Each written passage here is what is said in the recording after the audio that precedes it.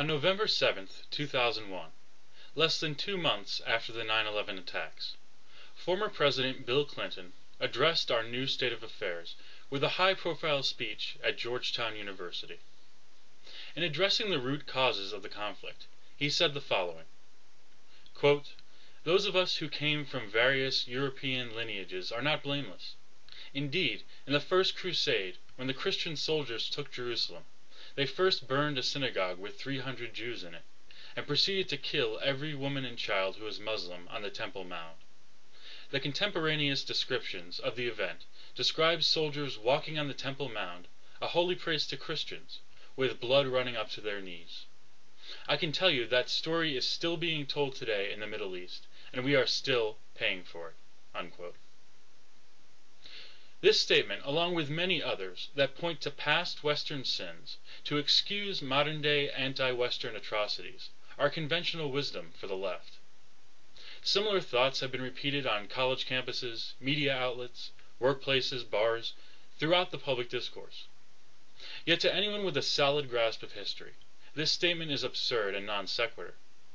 Not because the event is described inaccurately, though the president should have realized that the up-to-our-knees-in-blood line was a common medieval exaggeration, but because the conclusions drawn are spurious. First, Clinton points out that Jews as well as Muslims were victims in the siege of Jerusalem. Indeed, European Jews were also victims. As religious fervor swept the continent, some restless Christians without the means to march to the Holy Land took out their aggression on local non-believers. The Western Latin Christian Crusaders also fought with the Eastern Orthodox Christians, who lay between them and the Muslim Middle East, climaxing in the Crusader sack of Constantinople in 1204. Western Christians even committed atrocities against each other, as they fought over rights to newly conquered lands and jockeyed for influence back home.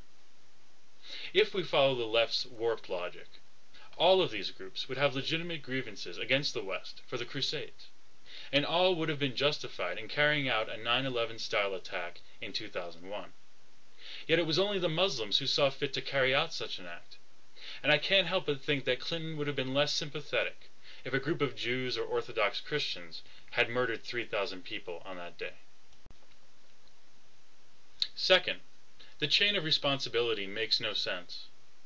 As we know, the United States of America did not exist during the Crusades.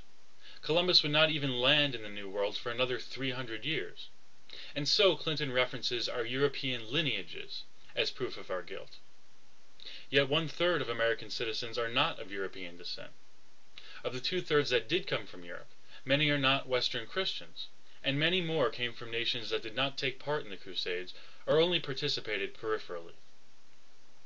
The United Kingdom, our founding colonial power, and the source of many of our laws, traditions, and early citizens, was one of these peripheral nations.